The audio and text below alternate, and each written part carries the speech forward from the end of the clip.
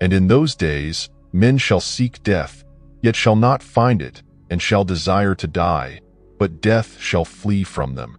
Revelation 9 verse 6. There are things in the book of Revelation that will shock you. The Bible speaks of the true apocalypse, a mountain ablaze, cast into the sea, an unfathomable abyss being opened, unleashing the most grotesque demonic creatures imaginable, an army of locusts, resembling humans, hunting down anyone without the seal of God on their foreheads. Have you heard of the fallen angels? Indeed, there are 4 demonic angels set loose to wreak havoc upon the earth. After watching this video, you'll be compelled to ponder deeply about your life and your relationship with God, for what is approaching this earth is truly terrifying. If you're not in Jesus Christ, this is a biblical explanation of the 7 trumpet judgments of God in the book of Revelation. The 7 trumpets. Have you ever come across a passage of scripture in the Bible that made you pause and wonder, is this real? Now, of course, the Bible is real, and all scripture is infallible. That being said, let's delve into the 7 judgments of the trumpets of God, as described in the book of Revelation. Now, to contextualize these 7 judgments of the trumpets, they will occur during the period of the tribulation after the church's rapture. Here's a brief summary of each judgment. The first trumpet, according to the Bible, involves hail and fire mixed with blood, cast upon the earth, causing destruction of vegetation and trees. 1/3 of the world's trees are burned in this plague, and all the grass is consumed. For the second trumpet, a great mountain ablaze is cast into the sea, resulting in the death of 1/3 of the sea creatures and the destruction of ships. The third trumpet will see a great star falling from the sky and poisoning 1/3 of the rivers and springs, causing the death of many. This star is named Wormwood. For the fourth trumpet, the earth will witness 1/3 of the sun, moon, and stars being struck, resulting in 1/3 of the day and night being darkened. The fifth, sixth, and seventh trumpets are referred to as the 3 woes. For the fifth trumpet, something truly terrifying is unleashed. According to the Bible, a bottomless pit is opened, releasing demonic locusts that torment those who did not have the seal of God on their foreheads. The sixth trumpet will introduce 4 diabolical horsemen. 4 angels are set loose to kill 1/3 of humanity with an army of 200,000 horsemen, resulting in great devastation and death. Now, the 7th and final trumpet heralds the coming of the kingdom of God and the judgment of the nations. The Bible, in Revelation 11 verse 19, declares, "Then God's temple in heaven was opened, and within his temple was seen the ark of his covenant. And there came flashes of lightning, rumblings, peals of thunder, an earthquake, and a severe hailstorm." Now, for a moment, let us focus on Revelation chapter 9 and the 5th trumpet. According to this passage, a star falls from the sky and opens the bottomless pit, releasing a massive cloud of smoke that obscures the sun and polluting the air. Imagine waking up one day to discover that the sunlight and air have turned dark due to smoke pouring from a bottomless pit. Just imagine the chaos. The sun barely visible, casting everything in a dim light. Panic sets in as people realize this isn't just a temporary weather phenomenon, but a catastrophic event. Now, what lies within this bottomless pit? Well, the answer is that demonic locusts will be unleashed upon the earth. The description of these locusts is almost surreal in its vividness. They have the appearance of armored horses with golden crowns and human faces, yet their hair is like that of women, and their teeth like those of lions. The sound of their wings is like the roar of an advancing army, and their tails are like scorpions with stingers that inflict unbearable pain.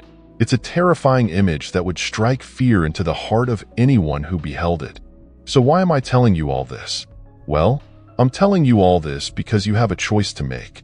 Luke 21 verse 36 says, "Be always on the watch, and pray that you may be able to escape all that is about to happen, and that you may be able to stand before the Son of Man." The Bible tells us to remain vigilant at all times. When the Lord returns for his church, he will return for those who are faithfully living for him. It will all happen in the blink of an eye. Now, tell me, are you always watchful? Are you truly following Christ? Comment below. Now, I'd like to explore the meaning of Revelation 12 verse 12, which says, "Therefore rejoice, you heavens and you who dwell in them.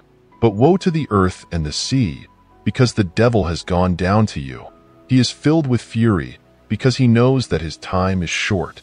From this verse, we can establish that the devil is on the earth, for the Bible says, woe to the earth and the sea, because the devil has gone down to you.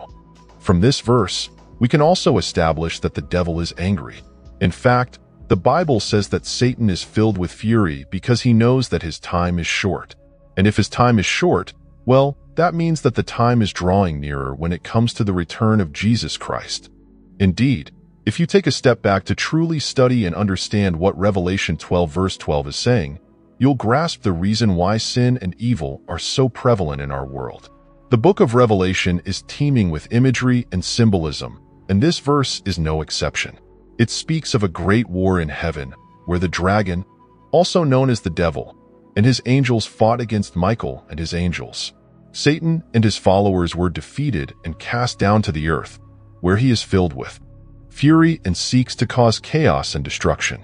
The illustration I want to use to explain this passage is that of a caged lion.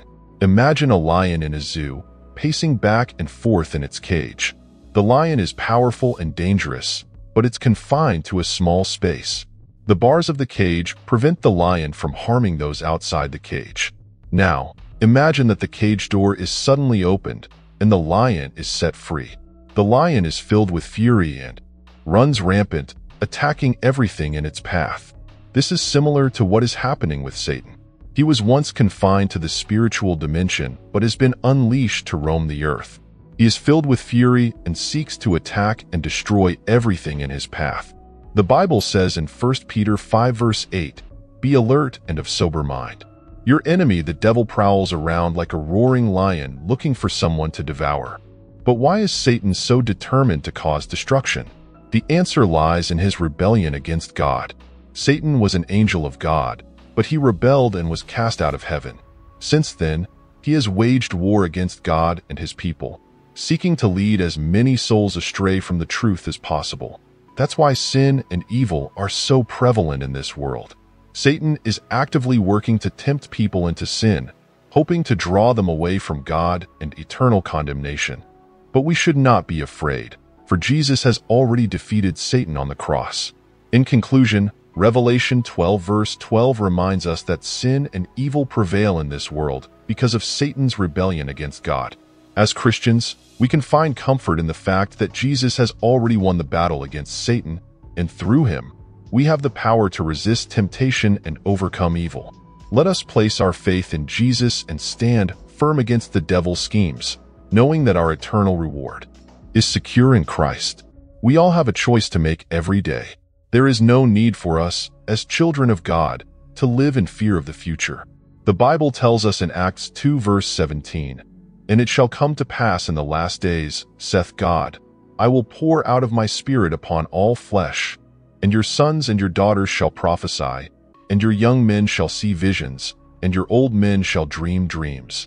The Bible tells us in Titus 2 verse 13 to await the blessed hope and the manifestation of the glory of our great God and Savior, Jesus Christ. But we have a divine hope. Jesus Christ, the return of our Lord, is the blessed hope that we have as his children. Therefore, do not be discouraged.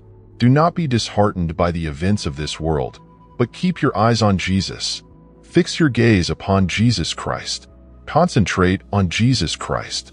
We as believers need to ensure that our focus is solely on Jesus Christ. We must focus on the one who is the way, the truth, and the life, and that is Jesus Christ, who explicitly declared, "No one comes to the Father except through me." We need to ensure that we are not like the people mentioned in Matthew 7 verse 22, where the Bible says, "Many will say to me on that day, Lord, Lord, did we not prophesy in your name, and in your name drive out demons, and in your name perform many miracles?" The wise among us will be vigilant. They will see the signs of the times because they study the word of God. But the foolish will slumber. They will miss the signs for lack of knowledge. Pray for wisdom, children of God. We must be wise in the times we live in. We must be filled with the Spirit and guided by the Spirit. We must prepare our lives and remain prepared, awaiting our Lord and Savior Jesus Christ to fulfill his promise. The Bible tells us in John chapter 14, verses 2 and 3, "In my Father's house are many mansions. If it were not so, I would have told you. I go to prepare a place for you. And if I go and prepare a place for you, I will come again, and receive you unto myself, that where I am, there ye may be also." It's good news that God will put an end to this wickedness and restore us to our heavenly dwellings. However, until that day comes, the Lord has provided us with signs to alert us that the time is near. He has given us clear signs so that we may know that the end is near. The Bible tells us that people will arise claiming to be the Christ or the Messiah, but warns us not to listen to them. Therefore, instead of analyzing every event in the world and spending your time and energy on a checklist of all the signs of the times, I encourage you to focus your time and energy on seeking God. That should be our sole priority: to know Jesus Christ, to pray, and to know him more. The Lord wants us to wake up to the fact that there is a heaven and a hell. There will be a day of judgment. I don't know about you, but from what I've read about heaven, it seems like a better place. No more tears, no more sadness, just joy, just peace, being in the presence of the Lord for all eternity, away from the diseases and evils of this world, away from natural disasters and devastation. I encourage you to dedicate your time to cultivating a right relationship with Jesus Christ, so that when we stand before him, we may hear the words, "Well done, good and faithful servant." Remember, amidst the darkness, the light of faith shines brightest. Keep the flame of hope burning, knowing that God is in control of all things. Believe that in the end, his love and grace will triumph over any adversity. Keep walking in faith, trusting that the best is yet to come. Let your faith be an inspiration to others, a beacon of hope in a world that often seems bleak. With God by your side, there is no challenge you cannot overcome. Faith moves mountains, and with it, you can attain peace, joy, and spiritual fulfillment. May the love of God, his grace, and his infinite mercy be with you all, for you are the Israel of God today and forevermore.